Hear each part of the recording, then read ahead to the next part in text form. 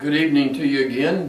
This is class number 15 in our course on the Holy Spirit. I'd like to take up again where we left off in our last class, which was on, we were speaking specifically about brokenness and how important brokenness is in the life of the believer. We have looked at the verses that deal with the inner man and the outer man and used the analogies that are given to us in Scripture about the breaking open of the alabaster box. And I have not yet addressed the work of the Holy Spirit in all this, but we will, especially since this is a doctrine, a study on the doctrine of the Holy Spirit. But I want you to kind of appreciate in what we might consider to be an initial way that the Holy Spirit is constantly working in our life. I mentioned over and over again that He will not coerce us. He will not force us to really do anything. He's not one who's going to twist our arm to get us to do what He wants us to do. So you have to choose to follow His leading in your life. You have to make a choice that you are going to allow Him to lead your life. Romans chapter 8:14 is the classic verse on this. We'll study this in our next semester when we look at Romans chapter 8 in great detail. And what you'll find there in that verse, Romans 8:14, it says, "For as many as are led by the Spirit of God, these are the sons of God." So one of the attributes, one of the characteristics of those who are the sons of God is that they are being led by the Spirit of God. They are men and women who follow the leading, the guidance that the Holy Spirit provides, both in His Word and individually. But one of the things that you can be sure of in this matter of the Holy Spirit working in our life, and this is really not a very pleasant thing to come to. It's not what easy Christianity is really looking for. Is I think that the Holy Spirit, just by the very nature of the work that is taking place in us, is sort of breaking down of different parts of our life so that the life of Christ can be manifested in that area.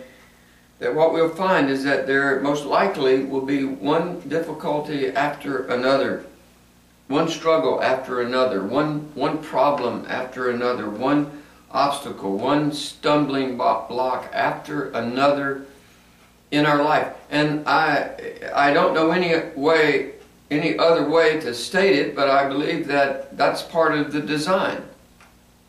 That is the way that the Christian life works. And the reason is so that the outer man can be broken. It's these trials, these obstacles, these difficulties, these problems, the very difficult times that we find ourselves in. It's so that the outer man can be broken. It's amazing to me, unfortunately, how much we often complain about everything. You know, you probably know people and have met people, and they just constantly are complaining about anything and everything. They're never satisfied. They don't like this. They're having to stand in line too long in Walmart. Listen, if you're going to go to Walmart, you can be assured before you ever get there that most likely there's going to be a long line. So just accept that and move on. They're just things that people complain about. They don't like this, they don't like that. And it's just amazing how much we have learned how to complain. We complain about this person and that person and this situation and my job, and I don't like it, and it's boring, and we just find so many things to complain about. We don't like the way this has turned out. We don't like how this affects us. We just complain all the time, and if the truth were really known, I think that we are actually complaining about the things that God wants to use in our life to conform us to the very image of Jesus Christ. So we are complaining about the very things that we absolutely need the most. You can't be patient, you can't learn to be patient until you are put into some impatient situations. There have to be some things that are going to make you impatient. You have to be put into those situations before, you have to be put in that negative circumstance before the positive characteristic of Christ can be worked into your life. It really is a great arrogance on our part to think that God can use us like we are. What a misunderstanding of immense magnitude to think that God can use me the way that I currently am. Or that we're good enough for God's service and we're good enough for God to use us without any significant changes having to take place in our life. I'm of the opinion, I'm very biased about this and very prejudiced about this, that God is always working to change different areas of our life. Always. It's not like there's sometimes when He's not and sometimes when He is.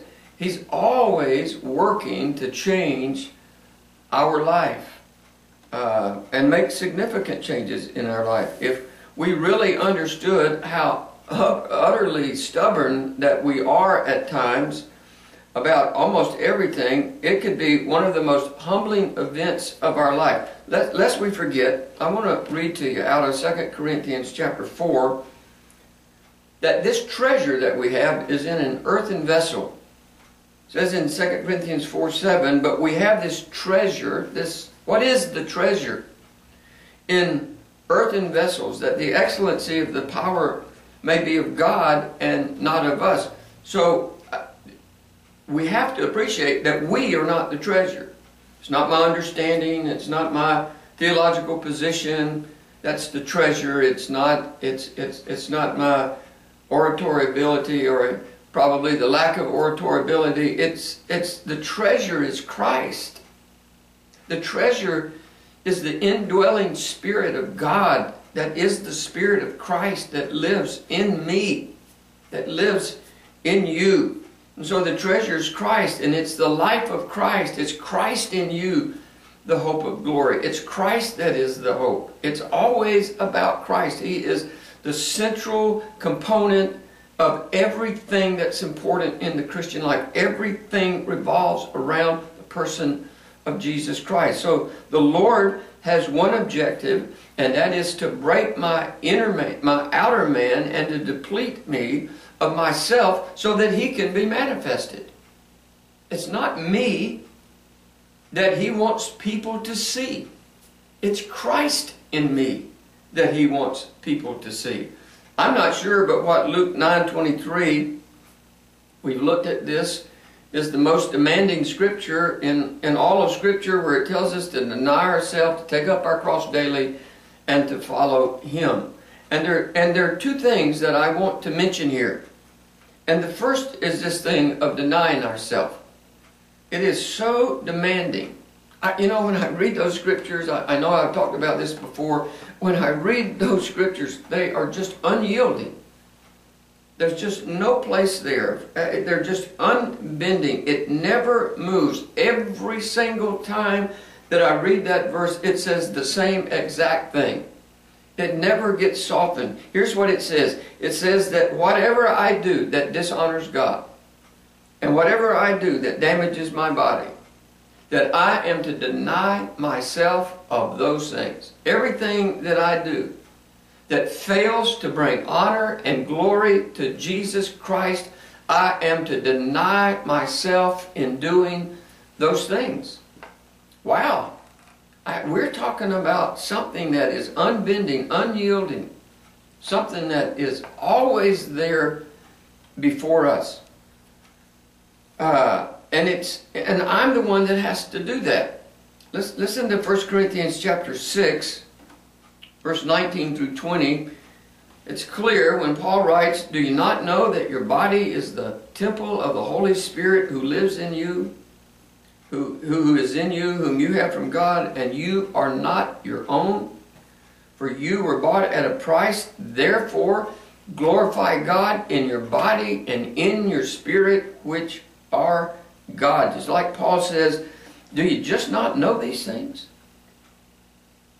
I mean, is there something here that you just haven't figured out yet? Is this not on your screen? Is it not visible to you? Is this here something, is there something missing here? I mean, he asked the question, do you not know? It's a question that begs an answer. It's like the Corinthians are living in such a way that they've taken something that's absolutely fundamental to what it means to be a Christian. And Paul is even wondering if they even understand and know what it is that he's talking about here. So, and then he talks about taking up his cross, and in very simple terms, this idea of denying myself and taking up his cross is simply God's way of breaking my outer man. It's dying to what I want to do. It's dying to what I want to say. It's dying to how I want to live. It's breaking my outer man so that Christ in me, the Spirit of God in me that magnifies Christ, can be released and flow through me. If we are not Christ-like in all that we do, listen, I know this may sound a little over the top, so just adjust it, but we're just wasting our life. I'm a Christian. You're a Christian. And the whole purpose of our Christian life is so that we can magnify the person of Christ, so that we can extol Him, so that we can honor Him. And anything else in my life that is not honoring to Christ. You know, this is not saying that you can't do something. This is not saying that you can't enjoy life. The Bible has clearly stated that He's given us all things richly to enjoy. I shared earlier, I love to play golf. My sons love to play, and one of my sons lives with us, and the other son lives about an hour away, and we get together at times and we play golf. There's nothing sinful about playing golf. There's something sinful about the fact if I get mad and get frustrated and get angry and throw my club and just stomp out kind of mad and say some ugly things, that's bad. That's not right. There are things that God has given us to enjoy. If you took your kids to Disney World, have a great time. Just have an absolutely wonderful time. Just be Christ-like. You know, when you greet people in a restaurant, if you got to stand in a line, strike up a conversation with somebody. Talk to them. Communicate. Be gracious to them. Be kind to them. And so, this idea, of not being Christ-like, of not allowing that Spirit of Christ and that fragrance of Christ to be released out of our life, we're just wasting our life. And we contribute no meaningful usefulness or spiritual value to God's work when that's taking place in our life. In fact, we may even be found to be a hindrance in what it is that God actually would like to do. A hindrance to the work of the Spirit of God. No wonder some people have to be put on the shelf. It's because they're not allowing the outer man to be broken so that the Spirit of Christ and the life of Christ can be manifested through them. And so the cross is simply God's way of breaking down our outer man and breaking us of our valued opinions and breaking us of our cleverness and our shrewdness and all of our ingenuity and all of those things that we use to get what we want and to live how we want to do. And He's using these elements to break us of our love for ourselves and all of our selfish interest and us wanting to live the way that we want to live. It's just something that has to take place. It's a deep work of God. I mean, what does God really want from us? I mean, maybe that's the question. Maybe that's the point that we're really driving at. Listen, here's what God wants. I want this to be simple. I want this to be understandable. I want this to be so clear by the time that we get through that we say, that's what I'm going to live for. What God really wants for us is that we become like Christ. It's not that I be some great preacher. You know, that I write 57 books.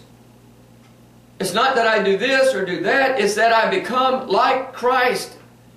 If I become like Christ, if I allow Christ-likeness to be developed in my life, God will use me. And if I don't allow that Christ-likeness to be developed, in all likelihood, my usefulness in the kingdom of God will be severely minimized.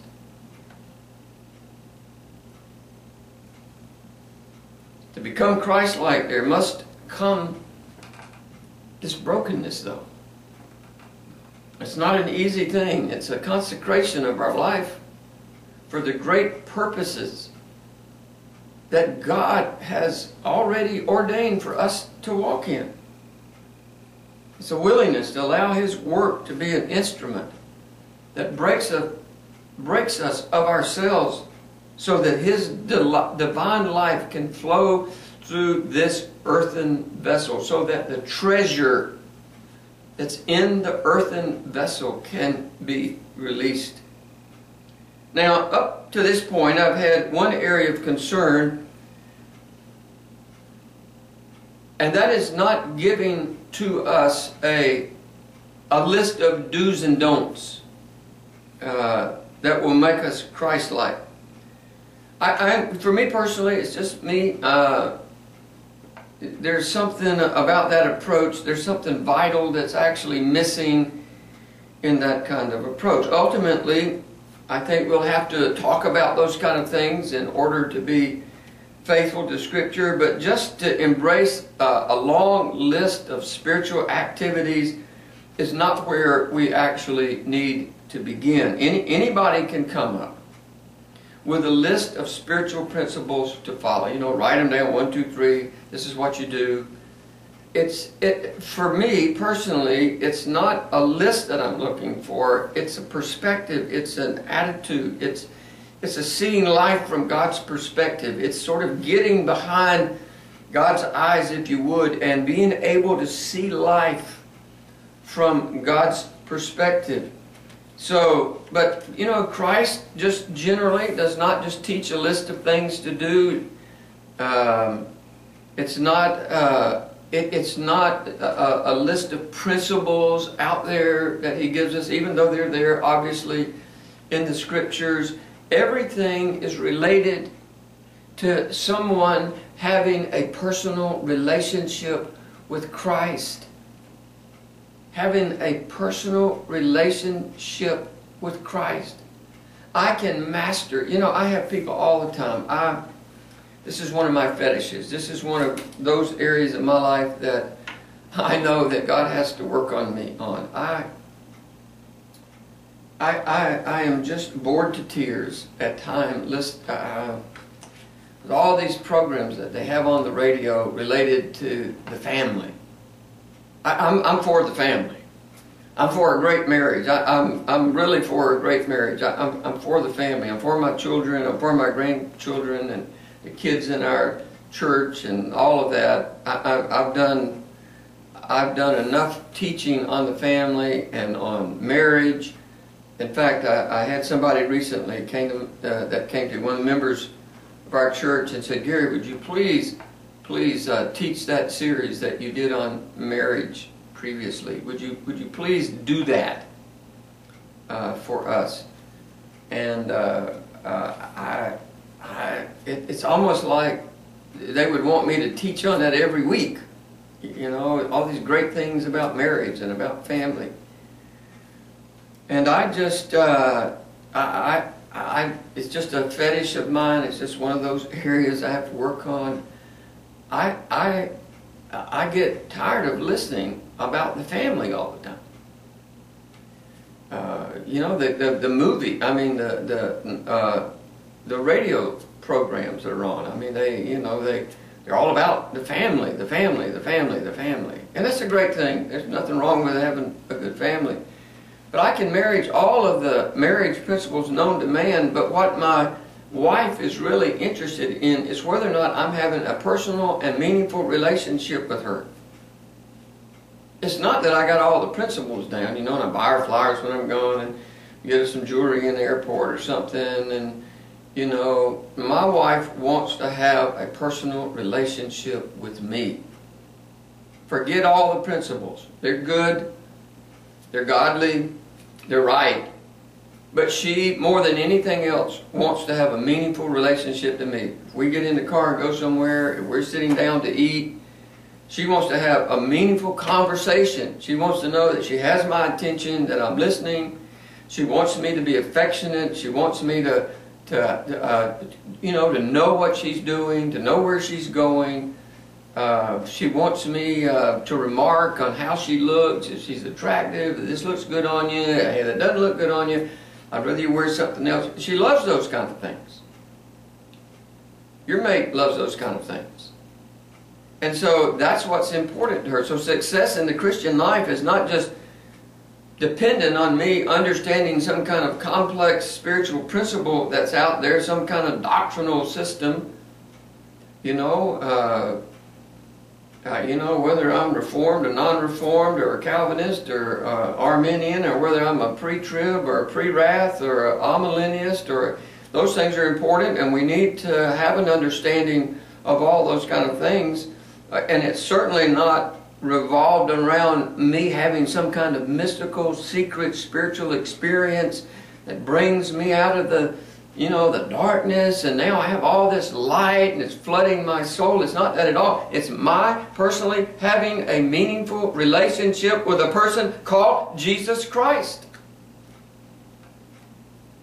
We can understand everything there is to know about brokenness and never be broken. We can understand everything there is to know about a particular doctrinal position, and it never impact our life. What's purposeful in the Christian life is that I have a meaningful relationship with Jesus Christ. That is what is the life-transforming experience for us. That's where the Holy Spirit is leading us. I understand that principles and instructions and guidelines are vitally important for every Christian. I mean, if you're going to go somewhere, you need some good directions.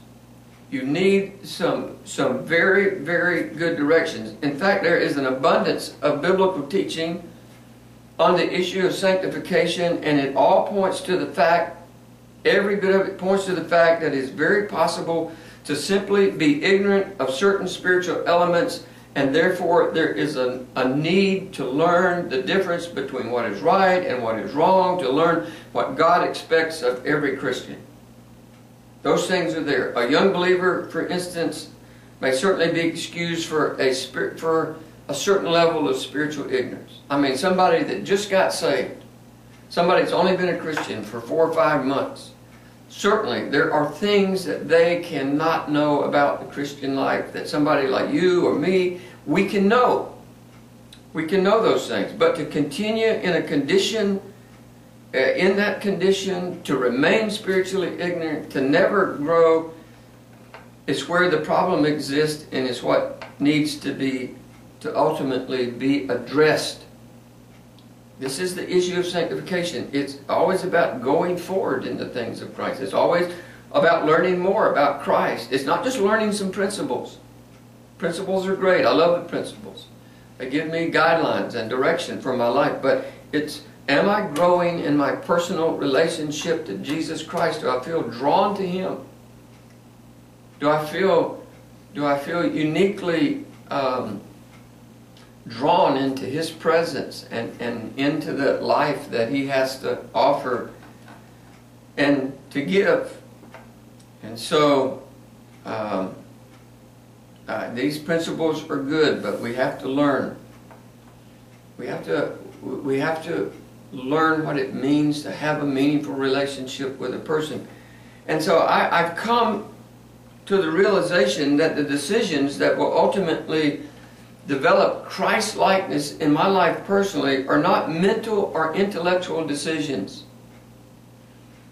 I study the Bible constantly, just constantly. I'm studying different sections of Scripture, teaching at church, teaching in school, teaching different courses. I'm teaching courses overseas. There's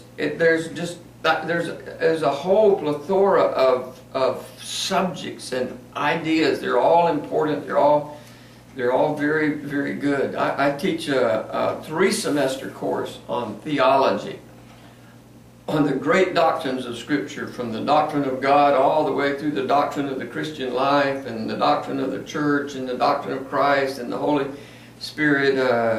Just different major doctrines that are part of what it really means to be a Christian. But I've come to appreciate and realize that those things that ultimately affect my life the most are moral decisions. Moral decisions. In other words, I can have everything correct doctrinally. I can have everything correct intellectually, yet still remain exactly the same. You know, I think the word that I would use that I kind of relate to, especially from my experiences in Romania, is that they are tremendously orthodox.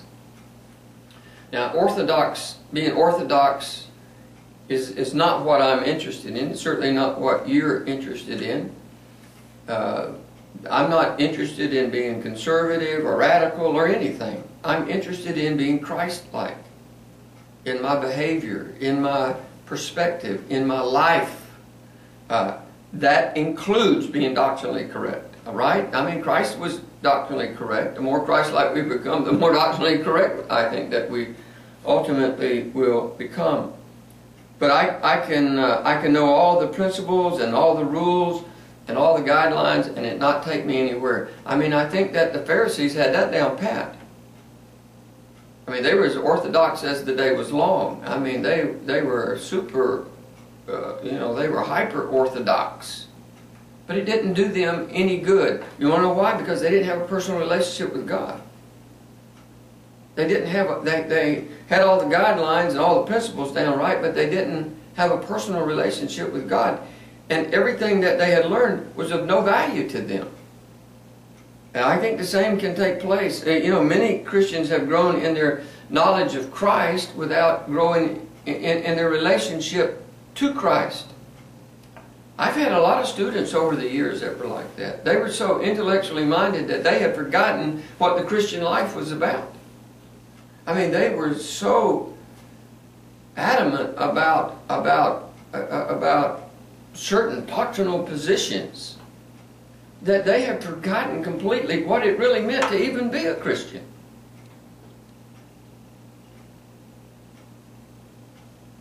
And so, if we don't have meaningful communion with Christ, and for the most part our life is not going to have a great deal of value. It's not going to be something that's going to be useful. There's always this danger of our celebrating what Christ has done while at the same time forgetting the important need for us to surrender to Him. We're celebrating the cross. That's a great thing, God forbid, except I should glory in the cross. We're celebrating those kind of things in our life, but we're forgetting this idea of us surrendering our life to Him. We got all our doctrine down. We can argue and debate. We can talk about the cults and where they are and why they're in the wrong place, but still not have a meaningful relationship with Christ. we must be aware of the curse of becoming spiritually stationary rather than going on, as 2 Corinthians chapter 7 verse 1 says, and perfecting the holiness of God, perfecting holiness in the fear of God. The word perfecting is a present tense verb signifying that there is something that we are to always be doing. Perfecting and keep on perfecting. Maturing and keep on maturing. Hebrews 6:12 talks about those who become sluggish, and the word sluggish there means to be lazy, to be slothful, to be dull. So there are just things in my life that I need to be perfecting. The worst thing that I can do is to become spiritually stationary in my walk and in my relationship to God. You know, I can honestly say I've been married for 42 years. And I love my wife more now than I have ever loved her in my life. I can't remember a time, I'm sure there was, where we were just stationary. You know, where there was nothing ever developing. I am more dependent on her than I've ever been dependent on her. I have a relationship with her, and I keep building on that relationship. But sometimes we get so bogged down in just the minutia of doctrine, and I'm a doctrinal nut. I'm a church nut. I'm a doctrinal nut. I am just, my whole life bleeds doctrine. I want to understand doctrine. I want to teach doctrine. That's basically what I teach primarily, is doctrine and theology. I want to teach the doctrinal books. I want to teach Romans. I want to teach Hebrews. I want to teach Galatians. I want to teach Ephesians. I want to teach those courses that are doctrinal in nature. I'm not very good on the narrative portions of Scripture. And I don't enjoy teaching them nearly as much. And so I'm a doctrinal nut, but I don't want to become so doctrinal that I have nothing personal taking place in my relationship to Christ. Now, there are three very definitive and inescapable aspects in the matter of Christ-likeness, and all are critical if a person is going to become Christ-like. I say become Christ because Christ-likeness is not an event. You know, if in all of this, and the way that I've taught this to you on this section of Christ-likeness and that work of the Holy Spirit in our life, is that if the perception that you have is that Christ-likeness is something that we are right now, then I probably have miscommunicated a little bit. Because I am always in the process of becoming Christ-like. I may have Christ-like characteristics. I may not have Christ-like characteristics, but I may have Christ-like characteristics that have been developed in my life, certainly not fully mature. None of them are fully mature in any sense of the word. Won't be until I'm redeemed. But I am in that process. The work of the Holy Spirit is taking me every day, guiding me, leading me, controlling me. You know, prompting me, urging me to become more Christ-like. So it's not an event. It's not just a state in which I live, but rather it is a process of becoming Christ-like. And I think it is the process of, theologically, it is the process of sanctification. And it's a very difficult, very strenuous, very demanding, lifelong process. It is not easy. It does not come easy. Its demands are not easy. There's nothing easy about it. We don't need to make it easy. We don't need to teach it in an easy way. We don't need to try to sort of camouflage, if you would, and to put cosmetics over what really is a very difficult process in our life. It's not something you just wake up with one morning, or something that you do not have to diligently pursue. It requires your total being. It requires effort. It requires mental effort. It requires emotional effort. It requires a deep spiritual effort on our part to become Christ-like. And to the contrary, Christ-likeness is something that has a tremendous cost to it.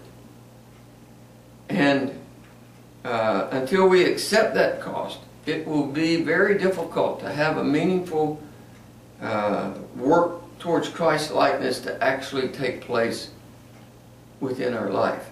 It's just a very, very strenuous effort. Now, I emphasize all of this simply because I don't want to give anyone the impression that this thing of becoming Christ-like, this process, is trouble-free, non-demanding, painless, just tranquil, passive, stress-free. It's the very opposite. It's none of that. It's a continual process of being broken. Today you got to be broken, tomorrow you got to be broken, the next day you got to be broken, so that the life of Christ can be visibly manifested in your life and through your life. You have to become a living sacrifice. And there's nothing easy about any of that. Now, I want you to think of this process of becoming Christ-like in three specific terms. I've already mentioned one of them. I'll go over it.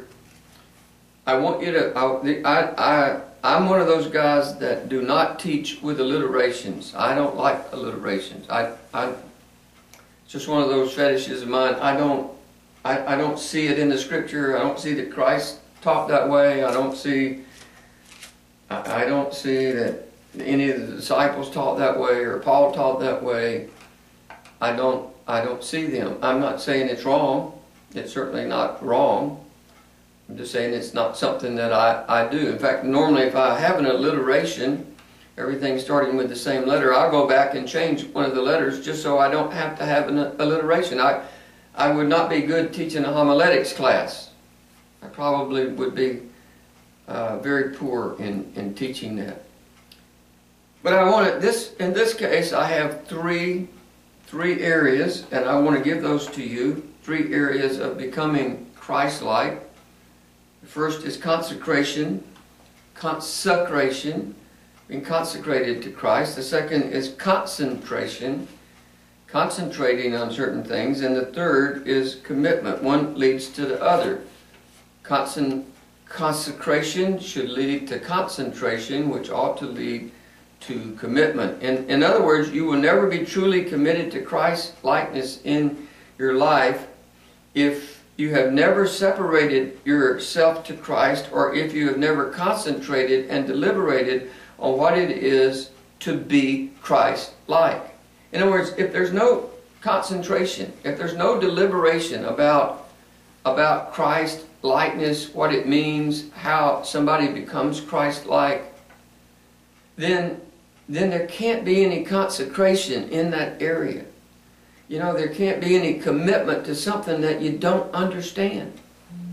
So, you will never be truly committed to Christ-likeness if you've never separated yourself to Christ or deliberated on what all of that means.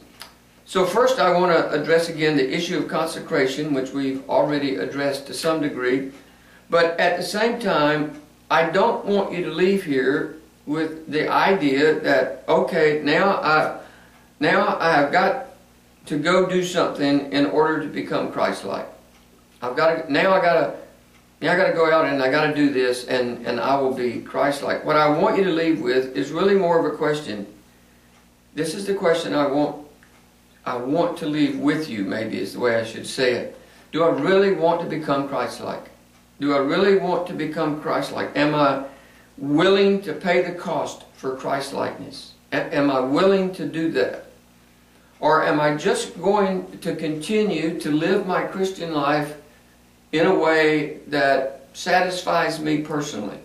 You know, it's like I mentioned earlier, there are a lot of men that are in the ministry and they love the ministry. They're in love with the ministry. They like being in front of people. They like being a leader. You know, they like being able to have their own schedule. They like a lot of things about the ministry, and they are in love with the ministry, but not necessarily in love with Christ. And there's a big difference. And at where we currently are in the study, it's not a head issue. It's just not knowing a few principles on becoming Christ-like. It will always be a matter of the heart. What are you really willing to let God make of your life? I want you to kind of remember with me how Jesus addressed this in John chapter 14 and verse 15. This is what he said. If you love me, keep my commandments. If you really love me, if you love me in the way that you say that you love me, then I want you to keep my commandments. In other words, he didn't just say keep my commandments. He could have said that. He could have said keep my commandments. But that wasn't really the issue. He fully understood he understands that if somebody doesn't really love him, if somebody doesn't really have an affection for him, that they're going to care less about his commandments. They're not going to keep his commandments. If I don't love Christ, I'm not going to do what Christ wants me to do. Why would I want to do that? Why does a lost person have no interest whatsoever in keeping the commandments of God? It's because they don't love God. If you love somebody, then you will, in this case, if you love Christ, you will find it easy to be obedient to his commandments. I think we have to genuinely love him before we'll ever feel obligated to obey him. Desire always precedes devotion. Desire always precedes our personal devotion.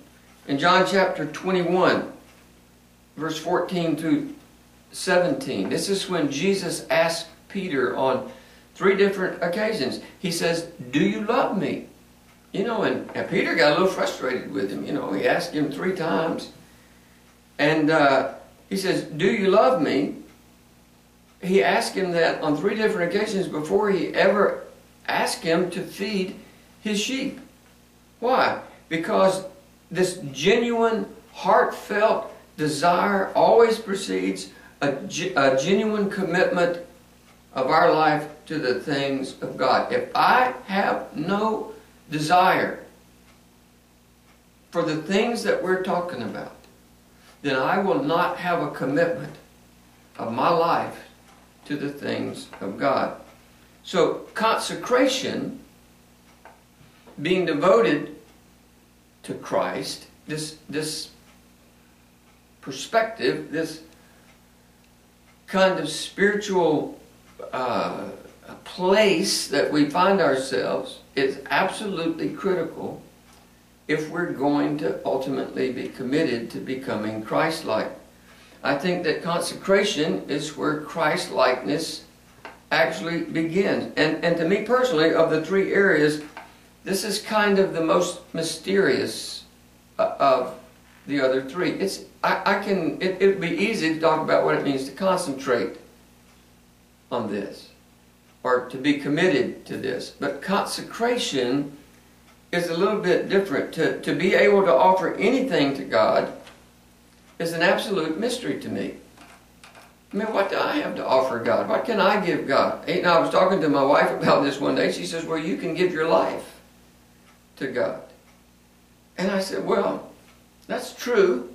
You know, I can give my life to God. I can give my life to Christ. I should, but I'm not sure that I have anything that He needs.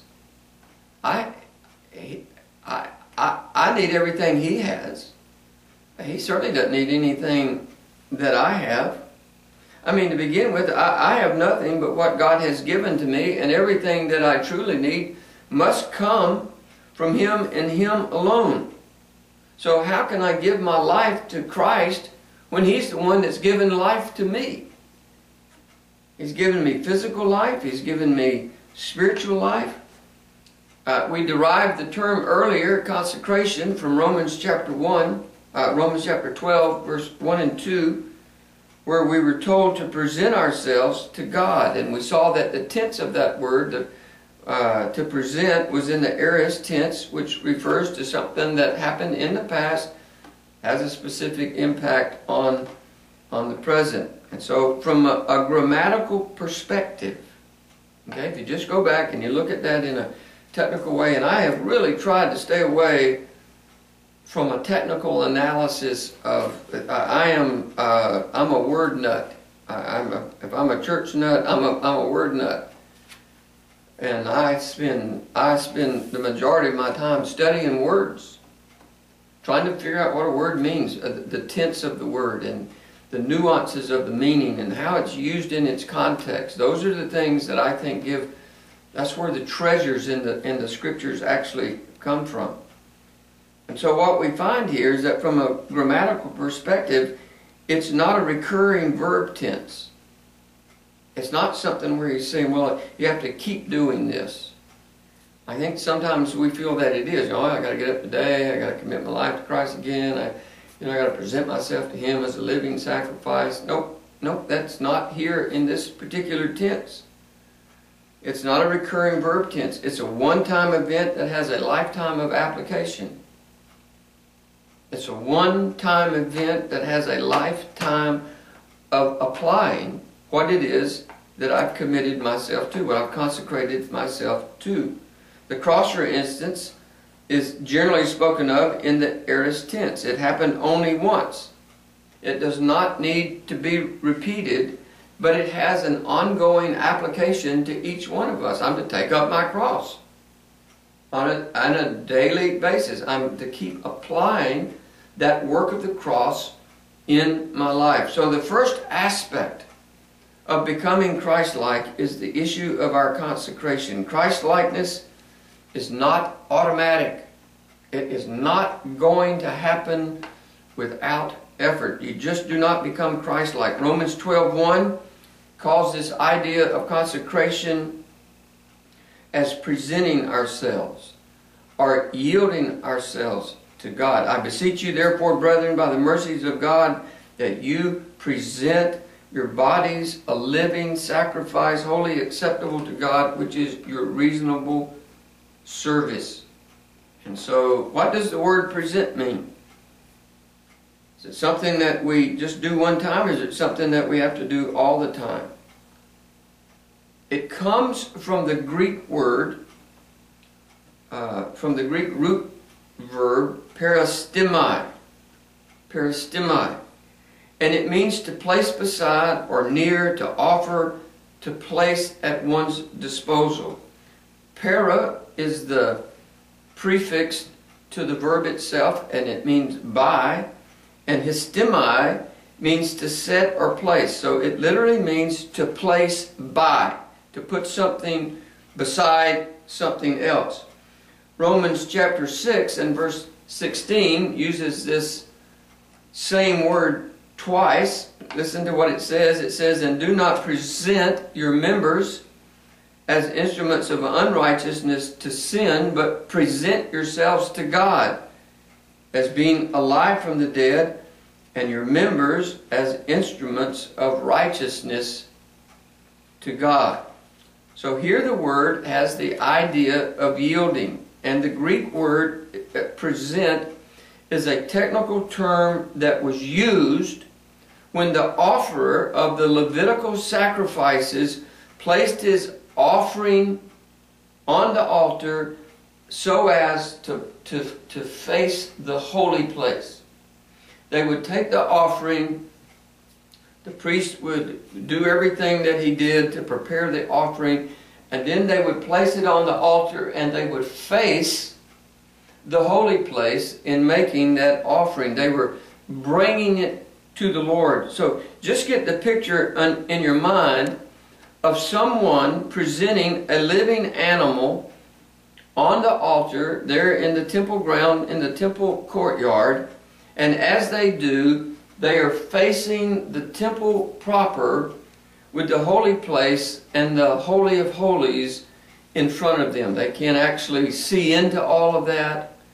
but it's a very precious picture of someone presenting a living sacrifice to God. So because the word was specifically used in the Septuagint, that is the Greek Old Testament, as a technical term for the sacrifice that was taking place at the altar, it carries the general idea of surrendering or yielding something up in the same way that the sacrifice was being yielded up as an actual living sacrifice. And so the word present is an aorist tense verb in the active voice. An aorist tense verb in the active voice. And I want you to keep in mind is that once they placed that animal on on the altar, that was it. They didn't keep coming back and placing that animal on the altar.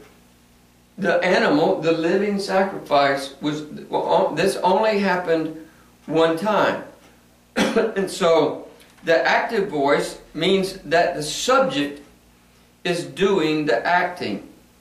And so it would be like the difference between the active voice and the passive voice is the active voice is the subject is doing the acting, like the boy hit the ball. The passive voice is that the subject is being acted on. In other words, the boy was hit by the ball. So in one case, the boy is doing the action. In the other case, the action is being done to the boy. The boy was actually hit by the ball. So in this case, the subject in Romans chapter 12 and verse 1 is us. And I beseech you that you present. I'm the subject here. You're the subject. And the aorist tense refers to something that happened in the past at a very specific time. It happened in the past, and it has an impact on the present. So from that verb form, the word means that this particular presenting of ourselves to God is something that we have to do at a specific point in time, just as the person that was making the sacrifice, facing the holy place, facing the Holy of Holies on the altar, that they did that, they offered that particular sacrifice one time.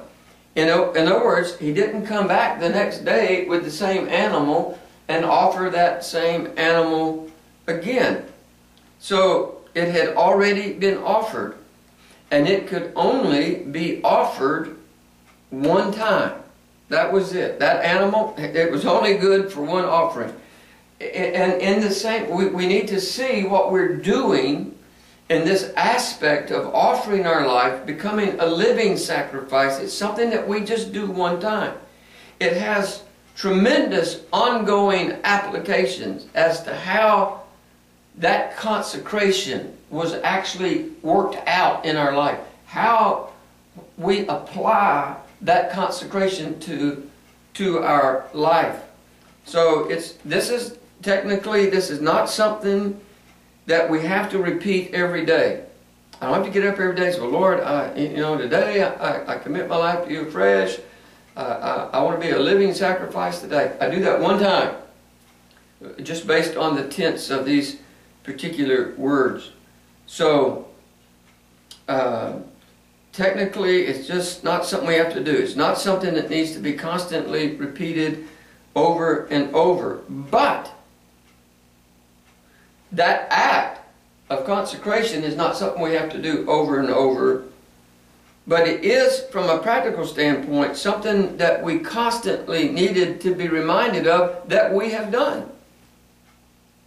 That we have consecrated ourselves to Christ. Listen, technically, I was married to my wife in a wedding ceremony.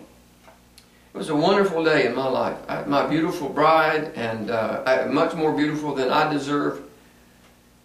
And we had a wonderful wedding, and in that ceremony, I consecrated my life to my wife. I took an oath before God, before my family, before my friends, before people that were there, and I consecrated. I devoted my life to my life, to my wife. That I would love her for the rest of my life. That I would give my life to protect her and to keep her and to honor her in a way that God wanted me to devote my life to her. And to this day, we have never repeated that ceremony. But from a practical perspective, we have constantly reminded ourselves of the commitment that we made both to God and to each other on that day in our wedding ceremony. It was an initial consecration of our life. We haven't repeated it, but we are constantly reminded of it. And I have to work out in the marriage. I've been working out for the last 42 years what it means to be fully consecrated and fully devoted to my wife.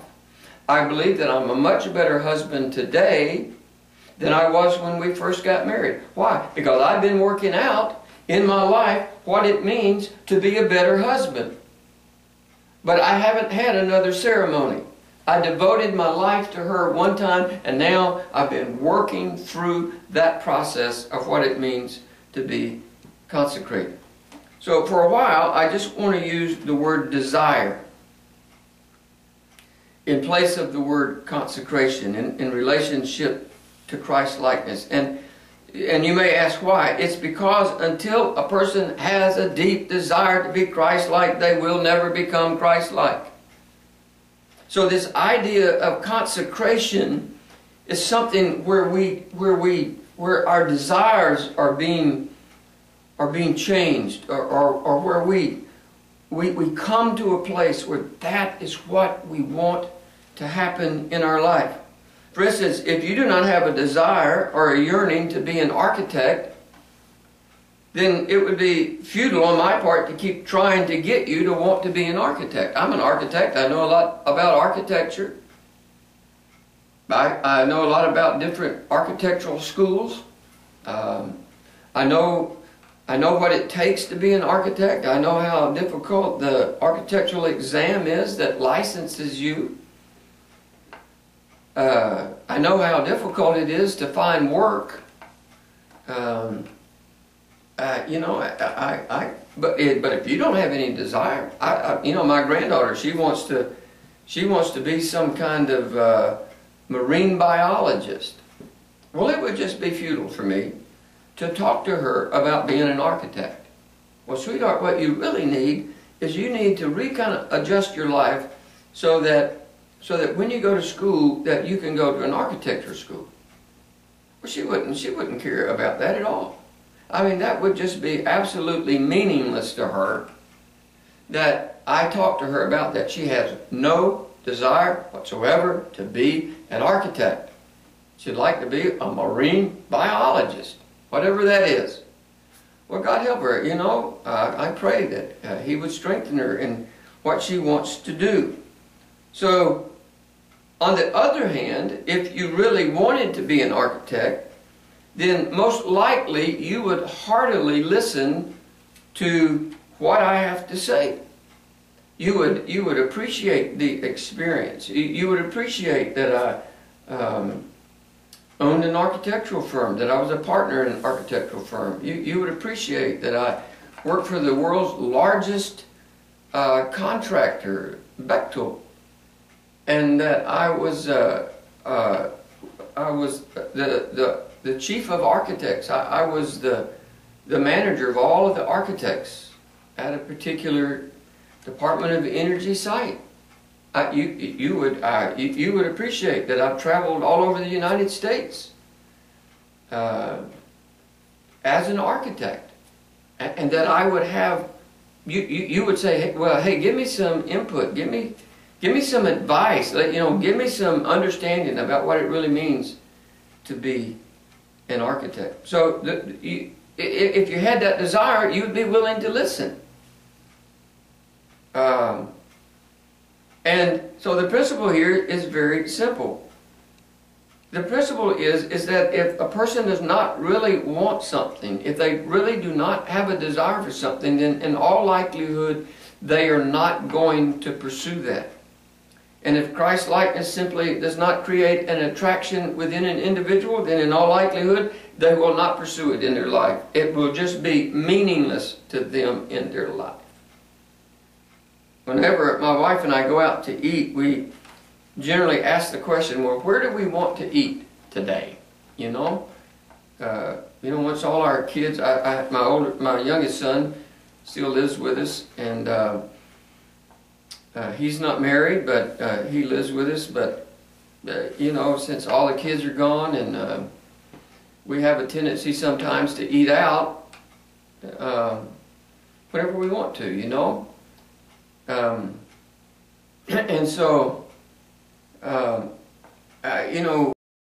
We always ask the question, well, where do we want to go to eat tonight? And we will often say, well, I don't want Mexican tonight, or I don't want Chinese. I can't ever remember, I know this is kind of a little silly illustration, but I can't ever remember going to a restaurant that I said I didn't want to go to. I don't really care about Mexican tonight, or I don't want to go to a Japanese place, or I don't want to go to this restaurant or that restaurant. You know why? Because we have no desire to go there. We have a little place here in Aiton, where I live. We have this place that's called the Wing Place, and they have the best wings, and they have the best salad, and I just love going there. I just love going there. They have great French fries, which are really not on my diet. The wings aren't on my diet. And I just love going there. We don't go there very often, but all I have to do, I said, well, you'd like to go to the Wings place tonight? And next thing I know, my wife said, yes, sir. She'll be getting dressed, and off we go. And so, we just do not want to be engaged in things that we don't want to do. I have no desire to go hunting. I don't want to kill anything. I believe that one of my primary spiritual gifts is the gift of mercy. Maybe my primary gift is the gift of mercy. And listen, if I run over a squirrel, I want to stop the car and have a funeral. I just feel really bad about killing the squirrel. I don't like killing anything. I don't even like to go fishing, because if you've ever been fishing and you caught a fish and it got stuck in their eye, and the hook is way down in their throat and you can't get it out, you got to pull it out, you got to get some pliers, and the fish is just sitting there kind of looking at you like, would you please, please, it's not a big thing. Not a big thing, but it's just not something I enjoy doing. So I don't go hunting. I'm not a deer hunter, I'm not a bird hunter, I'm not a squirrel hunter, I'm not a rabbit hunter. I don't like to fish. I don't like to kill things. So I don't do any of that. I do like to build things, so I build things. Desire creates direction and trends and objectives. I built my own house. I literally, physically built my own house. There were certain things I couldn't do. I couldn't put in the block work, didn't know how to do that. But I did everything else. We put in the electrical, I didn't put in the mechanical, we put in all the plumbing, did all the framing, put all the trim up, helped my daughter on her house to enclose the upstairs, the attic space that was there, and did all the sheetrock. I just finished enclosing the porch, did all the siding and the vinyl siding and everything, and put in all the windows. Why? Because I'm an architect. I really enjoy building things. I really enjoy building different things. And so we're just not prone to do things that we don't like. But desire creates directions, it creates trends, it creates objectives in our life. So Christ-likeness is something that we really have to desire, and something that we really need to present, want to be present in our life. I know that some of you you're probably bored to tears. You're probably saying, well, this guy, he just keeps saying the same thing over and over and over.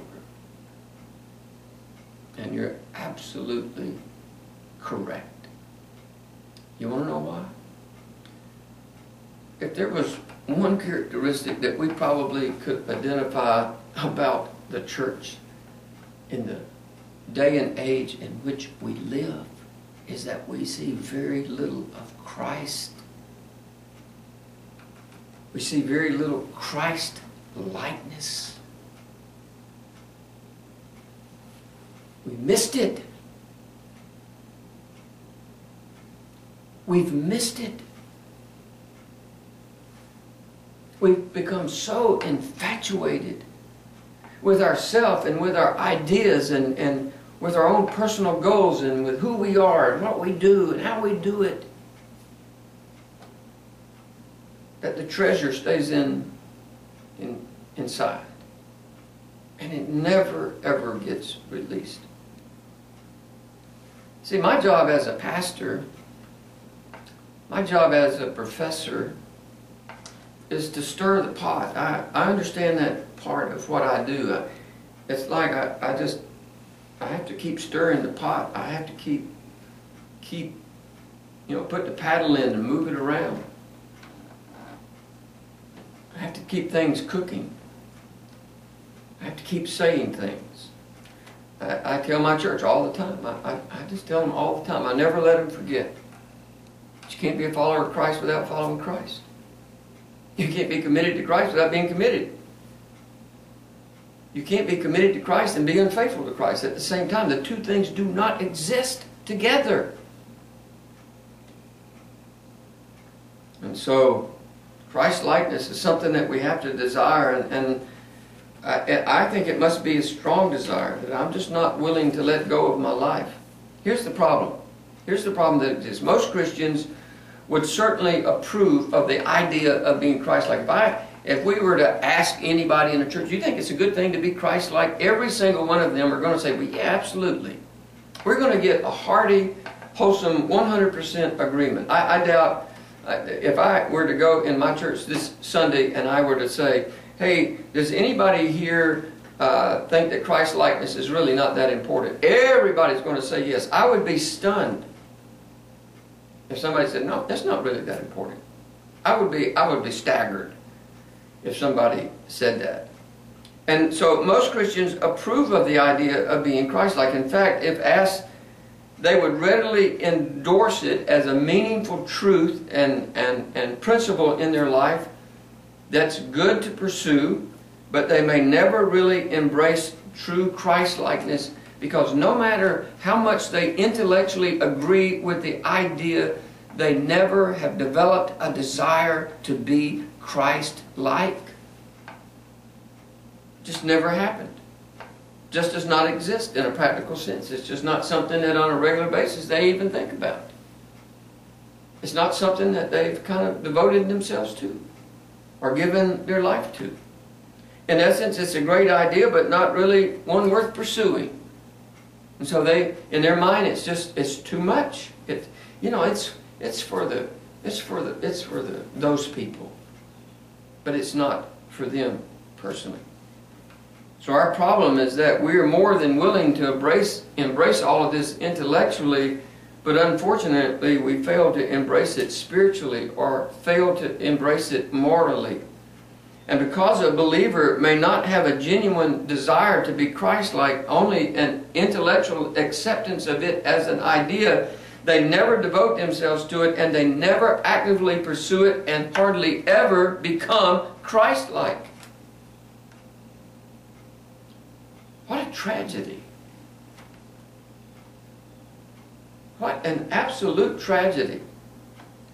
to absolutely miss one of the primary goals that God has sanctioned for us to achieve.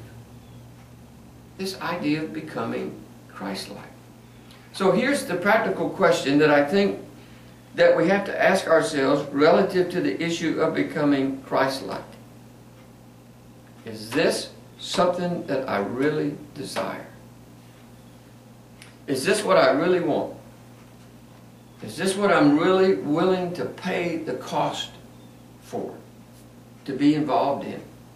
Now, in my mind, the worst thing that you can do at that point, the worst thing that right now, even as I'm teaching, that you can do at this point, if you are engaged with me in what it is that we are addressing here, is to quickly respond and say, oh yes, no problem, that's really what I want. That's exactly what I want in my life. There's no question, there's no doubt in my mind that that's exactly what I want. I want to be Christ-like. I want to be one of the most Christ-like Christians that there could be. And if your tendency is to respond that way, then in my mind you may be self-deceived and probably have never really counted the cost of what it means to be a disciple and a follower of Christ. Just never counted the cost. There's such an immense cost to what we are talking about. Jesus says in Luke 14, now great multitudes went with him, in verse 25, and he turned and said to them, if anyone comes to me and does not hate his father and mother, wife and children, brothers and sisters, yes, and his own life also, he cannot be my disciple. Wow, well that puts things into a different perspective. And whoever does not bear his cross and come after me cannot be my disciple. And for which of you intending to build a tower does not sit down first and count the cost, whether he has enough to finish it, lest after he has laid the foundation and is not able to finish, all who see it begin to mock him, saying, this man began to build and was not able to finish. There is a cost to Christ likeness. It's going to cost you. And the first thing that you need to do before you make a consecration to Christ that you are not willing to fulfill is that you count the cost. In Matthew chapter 16, verse 24, Jesus spoke these very demanding, very intense words. When he said, then Jesus said to his disciples, if anyone desires to come after me, let him deny himself. Do you remember what happened to many of his so-called disciples when he began to make demands on them? In John chapter 6,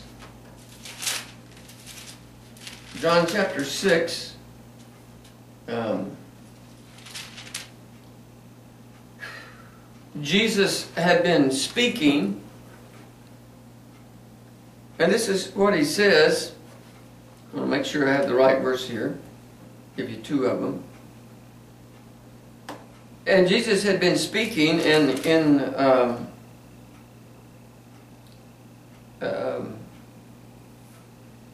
this passage, and he was talking about him being the living bread, and the bread that I shall give is my flesh, verse 51. And Jesus said to them, most assuredly I say to you, unless you eat the flesh of the Son of God, of man, and drink his blood, you have no life in him.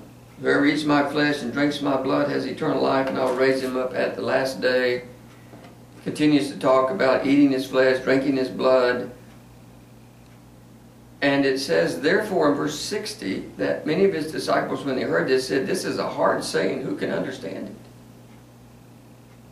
And then in verse 66, it says, from that time, many of his disciples went back and walked with him no more.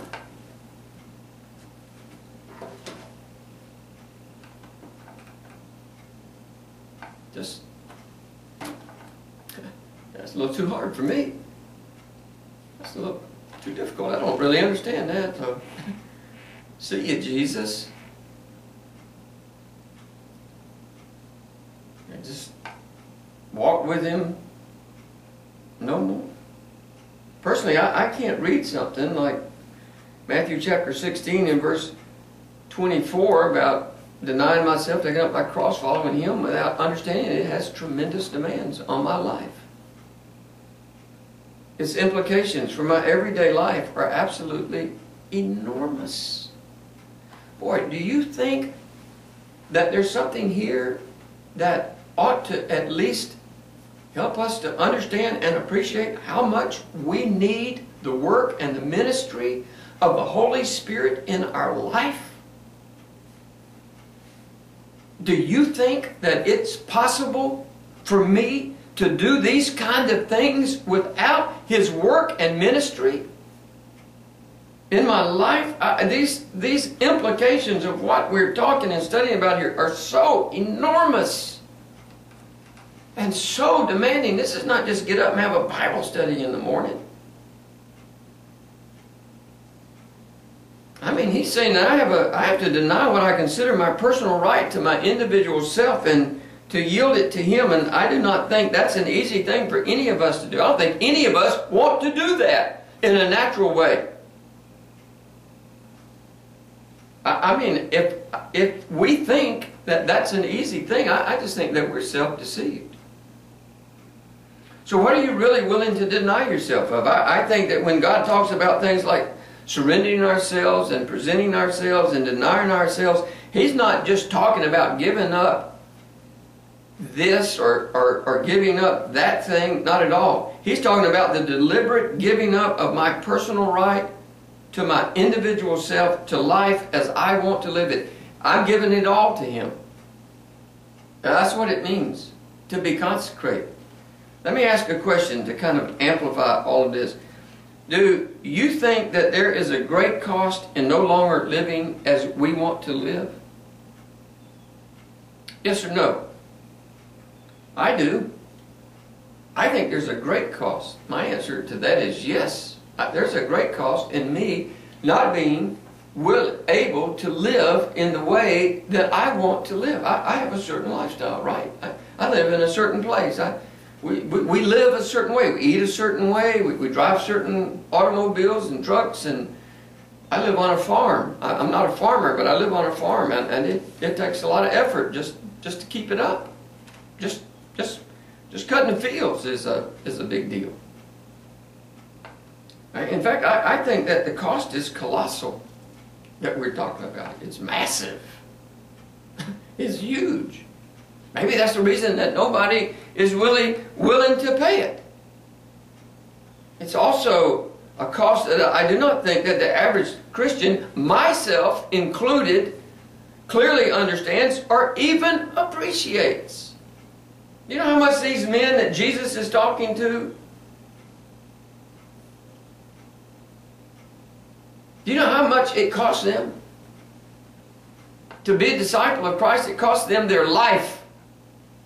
Every single one of them, it costs them their life. And many Christians live in a very non-demanding Christian environment, and in so doing, the true cost of being a Christian is absolutely non-existent. I mean, how many churches could you go to this weekend on a Sunday? How many places could you go to where there are absolutely no demands made on the Christian? Some nice little sermonette. You know, the way I say it is that sermonettes are for Christianettes. And I'm not interested in being a Christianette. And I'm not interested in making the people in my church to be Christianettes. I want them to be disciples. I want to be a disciple. And the cost of that is demanding. It's a massive cost. In my understanding, the opposite of consecration is desecration. Whereas consecration involves a willful dedication of my life to Christ, desecration involves an actual defilement and irreverence for the things of God, within my life. It's a treating something sacred in a profane way. It's taking something that's sacred to God. I believe that a church is sacred to God. I believe it's the bride of Christ.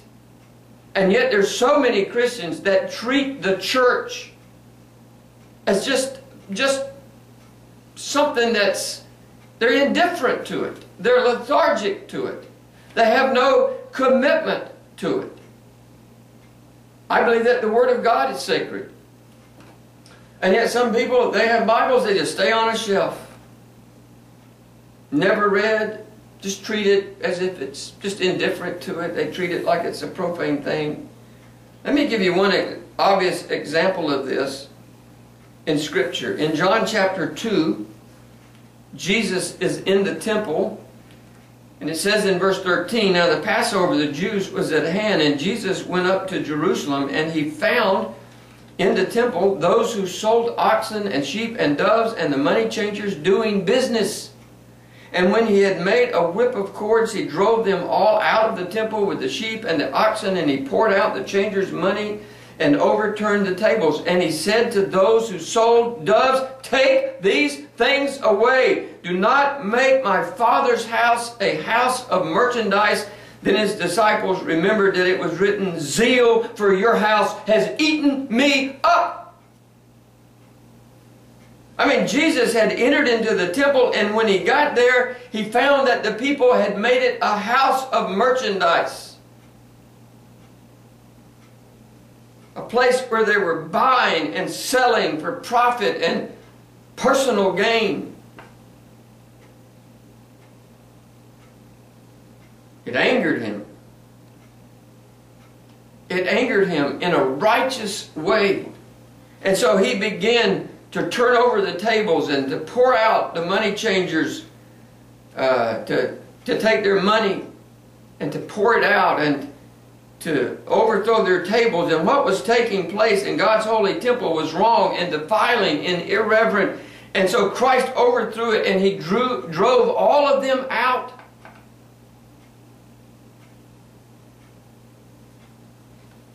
They were treating something that was sacred in a profane way.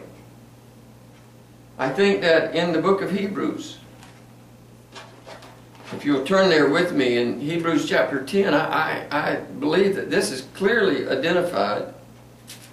In Hebrews chapter 10, verse 28, it says, "Or how much worse punishment do you suppose will he be thought worthy who has trampled the Son of God underfoot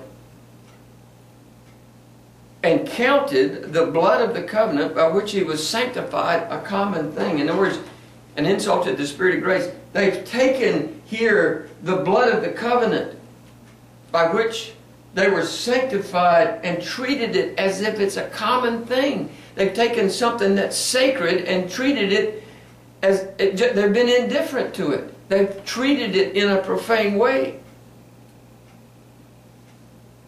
I think in a more practical application for us today, our bodies are described in Romans chapter 6, verse 19 and 20 as being the temple of the Holy Spirit. We have to glorify God in our body.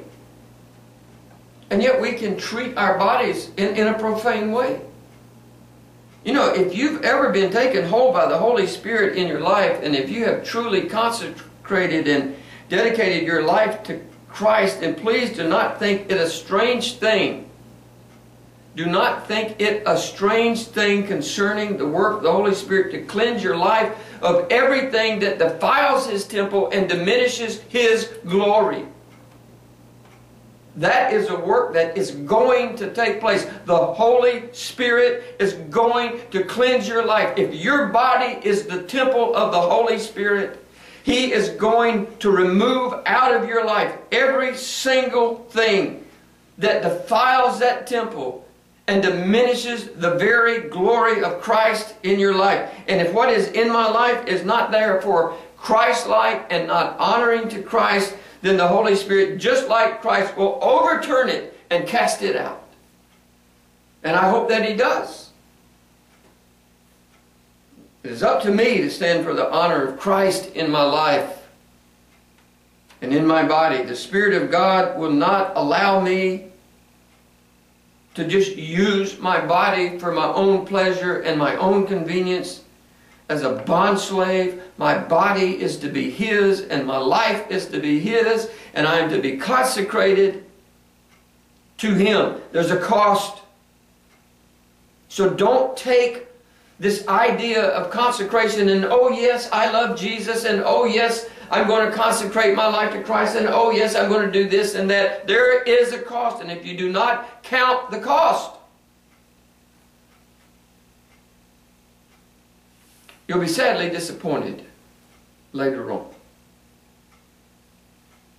Now at this point, we have to personally address this issue of our consecration to Christ and His purposes.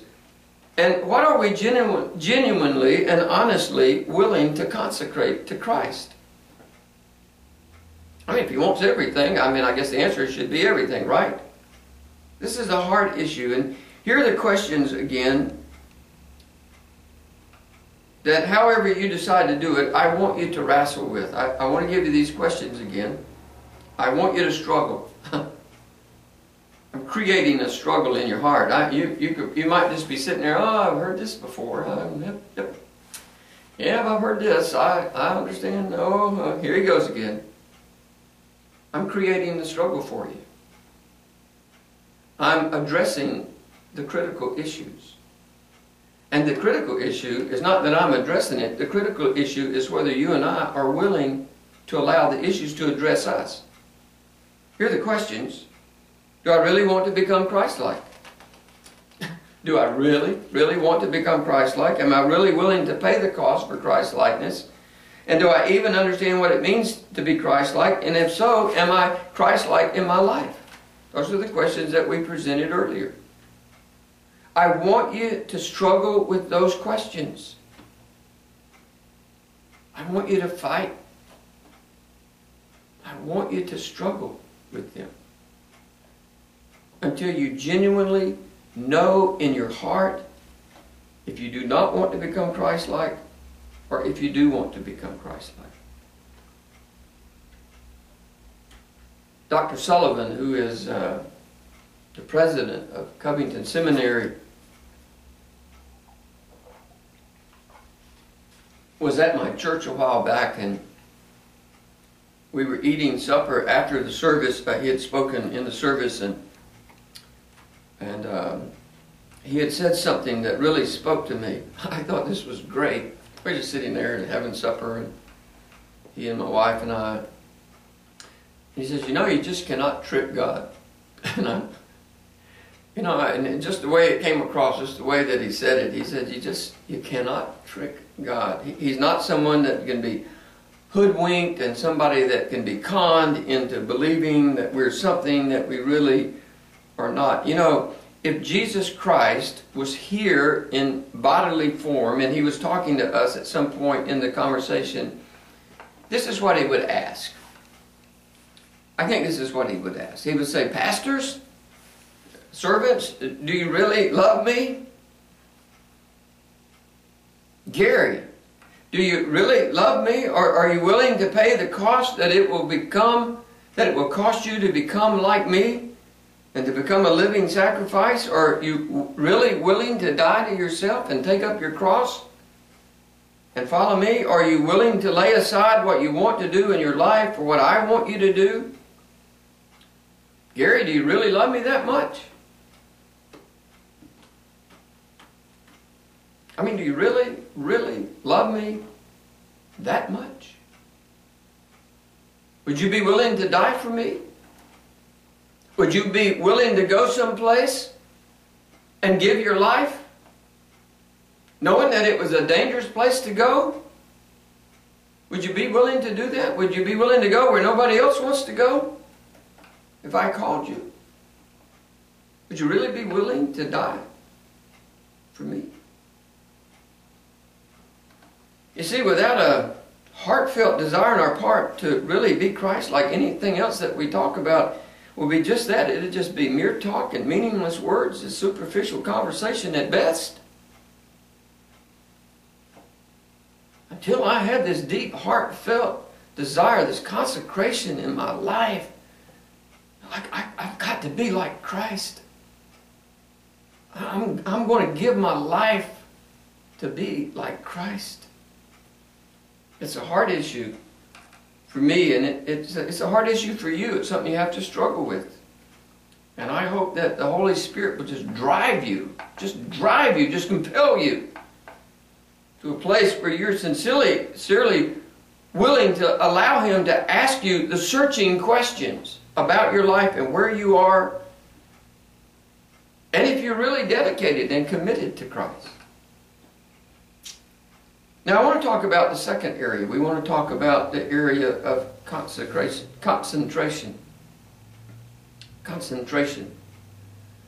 When I speak of concentration, I have in mind a very strong and deliberate giving of my attention to what I believe to be the will of God for my life. It's very strong, a very deliberate giving of my life to what I believe to be the will of God for my life. Let's say, for instance, that you believe that God has called you to do something. I mean, God has called you, and we'll just say a ministry. God has called you, I mean, maybe you're a pastor, and that's really what you want to be. I mean, I don't know what it may be. I mean, anything, and it'd be fine. But God's really called you to do that, and you know that God's called you to do that. Why? And so at that point, you have to give your attention. You have to concentrate on what it is that God wants you to do. How does that get worked out in your life? I'm a pastor. I'm a pastor foremost. First and foremost.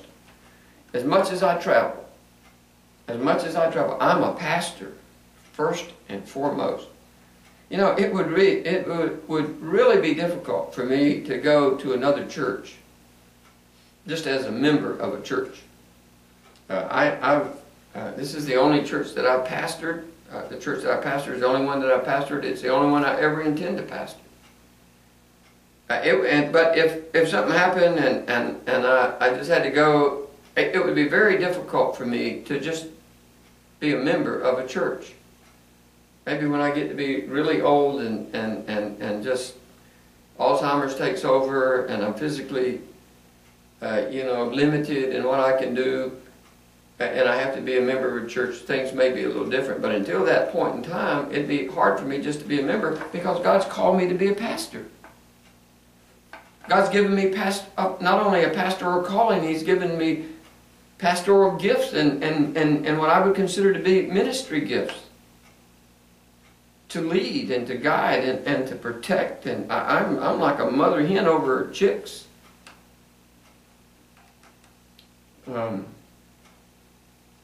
I've been called by God to do something, but I don't just get up in the morning and do that. There has to be something very deliberate about my life.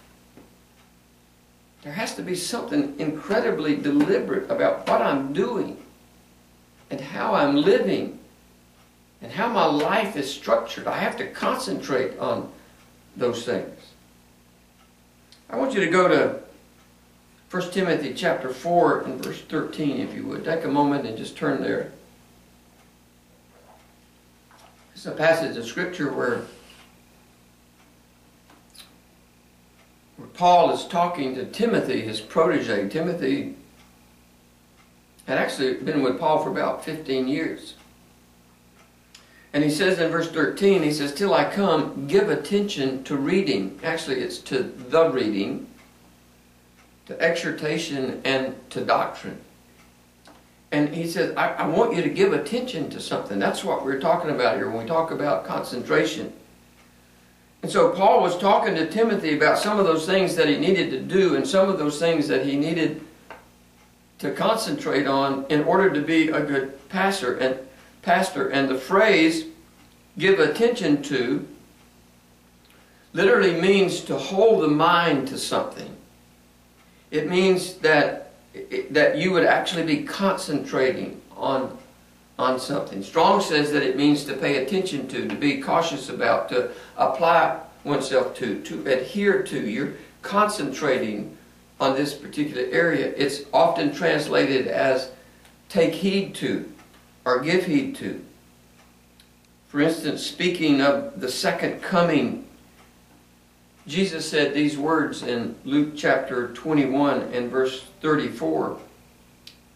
He said, "But take heed to yourselves." Concentrate, lest your hearts be weighed down with carousing and drunkenness and cares of this life, and that day come on you unexpectedly. See, the whole idea there is that prior to the second coming, and I'll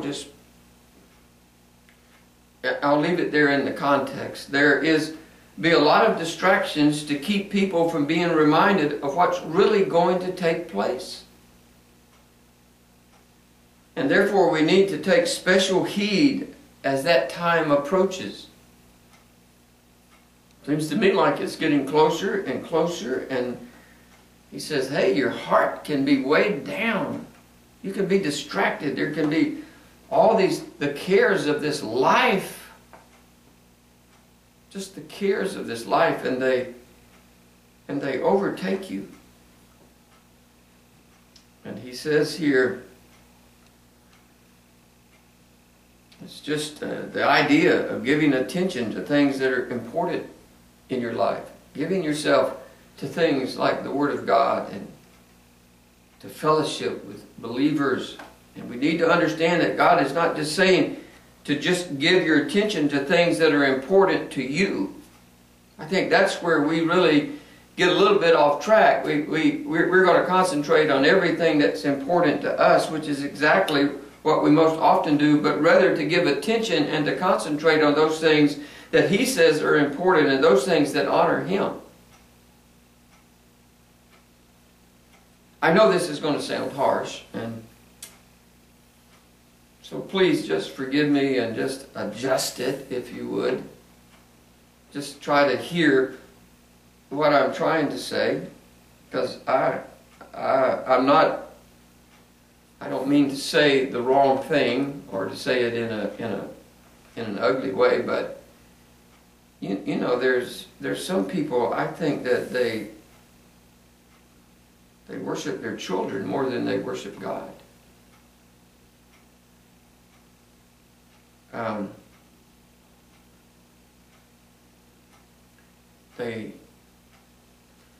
Everything revolves around their children, all the priorities of their life, everything revolves around their children. Listen, you ought to be a great parent. I mean, you're a Christian, you ought to be a great, great parent. You ought to love your children. You ought to raise them up in the nurture and the admonition of Christ. You ought to teach them. You ought to be the Deuteronomy father, when you're eating, when you're walking in the way, when you're lying down, when you just that we ought to be good parents. That's a part of being a Christian. That's a part of being committed and consecrated to Christ. But I know some parents that they worship their kids more than they worship Christ. I have a family that I know of, and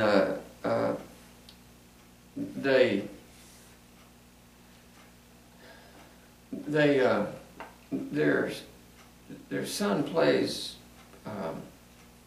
football. He's a young fellow. He's in middle school, and he's really, I'm sure, pretty good. He's a running back or something like that, And they will adjust all of their priorities for him and his games. So if they had a game on a Wednesday night, well, they're not going to go to church. They're going to go to his game. And so every night they live way out in the country, and so every day they have to drive probably 15 miles to get to where they have the practice. The husband actually works the night shift, and he takes off work to go and be one of the coaches I mean, we're talking about 2 cars. We're talking about the husband going, the wife driving. We're talking about on the other days that they don't practice, he takes karate or whatever they call it. And they do that on, I think, Thursday, Friday, and Saturday. I'm sure they have it may be just a Friday and a Saturday, and they got to drive into town, and then they have all these meets they go to and all that kind of stuff. And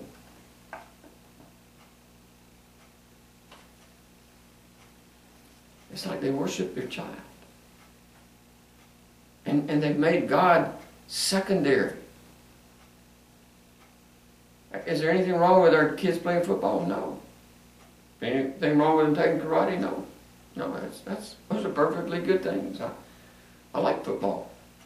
Maybe I need to know some karate. But not at the expense of losing my priority to the things of God. You see, there's a cost involved. And sometimes that cost is going to affect other people in our life. There's just some things I have to concentrate on. I can't just casually be indifferent to the things of God. I understand from a practical perspective that we cannot give our attention to everything at once. I can't concentrate on everything at one time. I'm teaching a class here. This is a seminary online course. I'm teaching a class. And it takes time. And I can't do this and I can't do 3 or 4 other things at the same time. I wouldn't, it's just not possible. I have to concentrate on just certain things. I think it'd be mentally, physically, and emotionally impossible. But there are some foundational areas. There are absolutely foundational areas to which we need to give our undivided attention, and unfortunately there are distractions. I mean, we get weighed down with the cares of this life, and we lose our focus and we lose our priority. And unfortunately, the distractions keep us from being attentive to those things that can be overwhelming at times. Jesus called them the cares of this life. How many people do you know that are absolutely distracted with the cares of this life? I mean, everything in their life revolves around themselves and their activities and riding their bikes and walking and running and exercising and going out to eat and getting the right clothes, and having the nice cars and washing them. And what are those things? Are they bad? No. It's okay to wash your car. It's okay to go out to eat. It's okay to exercise. But they're the cares of this life. And they begin to take a priority over the spiritual priorities and the foundational areas that ought to be in our life.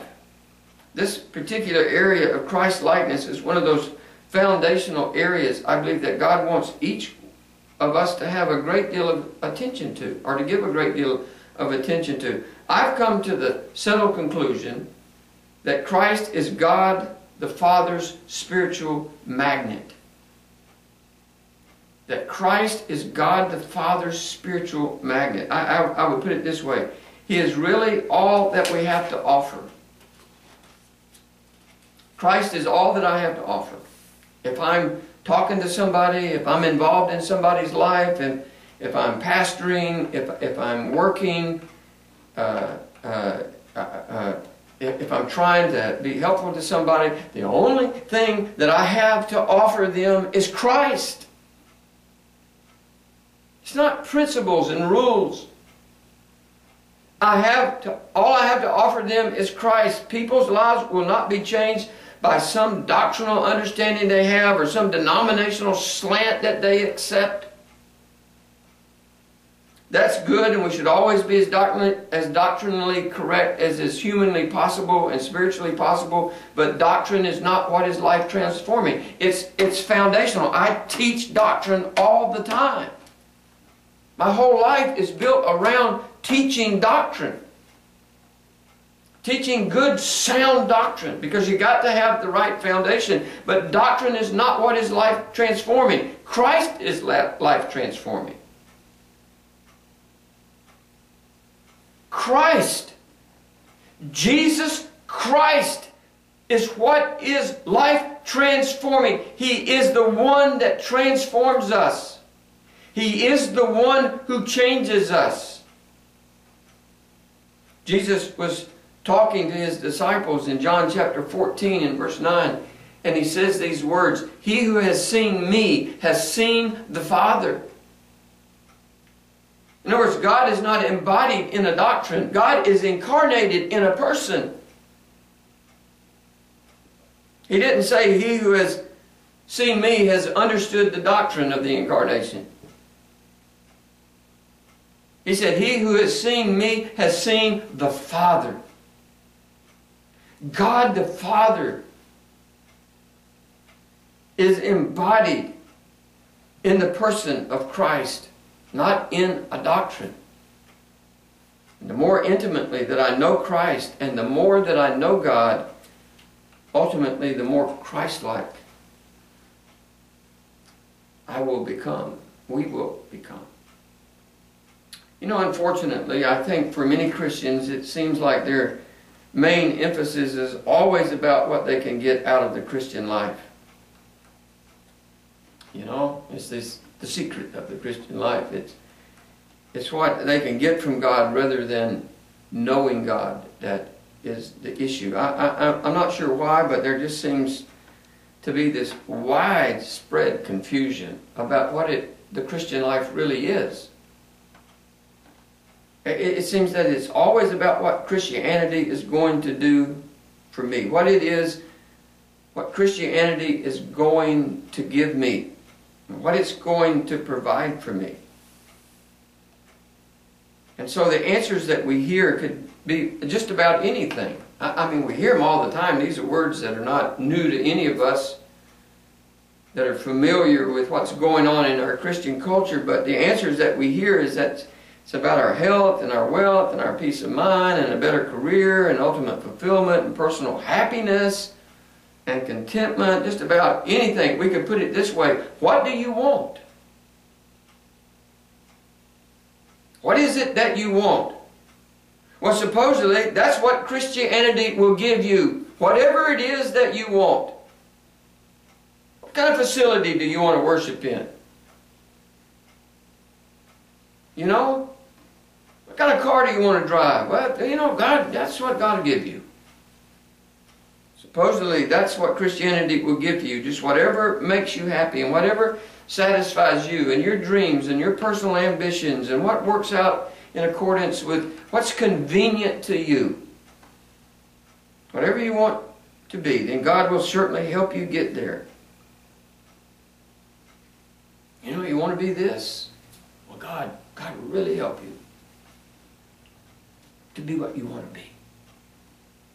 Now I have to ask the question, do we really think all of that's true? Do you really believe and think that all of that is true? I hope not. I hope we do not think that. I mean, what an incredibly confusing message all of that is. It's not only confusing and perplexing, but it's very, very unbiblical. Do you really know what Christianity offers to you? It offers Christ to you. It offers the Lord Jesus Christ to you. It's not health and wealth and money and convenience and comfort and creature comforts. It offers you the God-man Jesus Christ.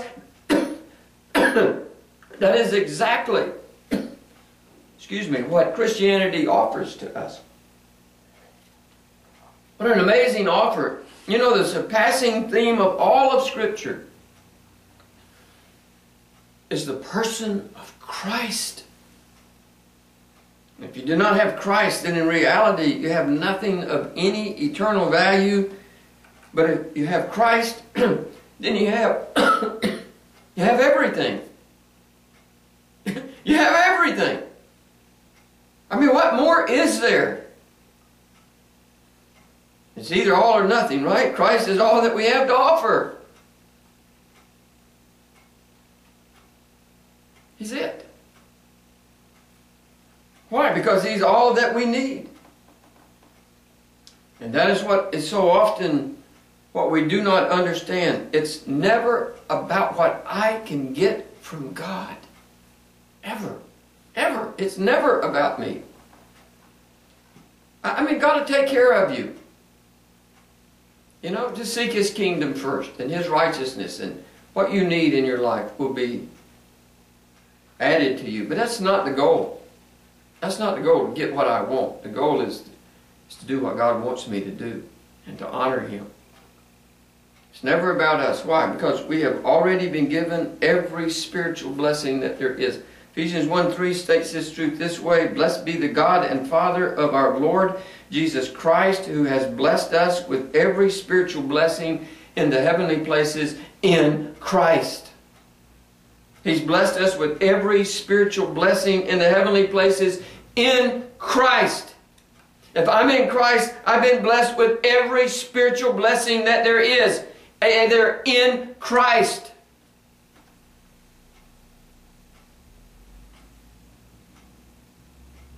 We've already been given every spiritual blessing that God has to give. But the problem is that those blessings are in Christ. And that's where the rub starts. You know, if you really and genuinely want to enjoy the blessings of God on your life, then Christ is where you begin and it's where you remain. You begin with Christ and you continue with Christ. Why? It's because all of God's spiritual blessings are in Christ. That's why this area of Christ-likeness is so foundational. Obviously, we cannot enjoy the spiritual blessings of Christ if we're not Christ-like. It'd be foolish on our part to think that God just bestows His rich blessings on those who are very un-Christ-like in their lifestyle and in their behavior. The blessings are there, but they are just not made available to those that are Christ-like. God's a good steward. He's not just going to pass out blessings on those people that do not appreciate them. Colossians 2:9 and 10 says that we are complete in Christ. We're already complete. But it's in Christ. Listen, and you are complete in Him, who is the head of all principality and power. And so the message is so very, very simple. It's about Christ, and it's about knowing Christ. In fact, Paul said in Philippians chapter 1, verse 21, he said, "For to me to live is Christ." In Philippians chapter 3, verse 7 to 8, he said, "But what things were gain to me, these I have counted loss for Christ. Yet indeed I also count all things lost for the excellence of the knowledge of Christ Jesus my Lord, for whom I have suffered the loss of all things, and counted them as rubbish, that I may gain Christ." And the word there for rubbish means manure. Some of the translations is actually translated as dung or refuse. What an amazing statement. Everything that was important to me, I just count it as manure for the excellence of knowing Christ Jesus. Now I'm going to stop there. We will pick up and finish out our course. Lesson number 16 in our next session. Thank you.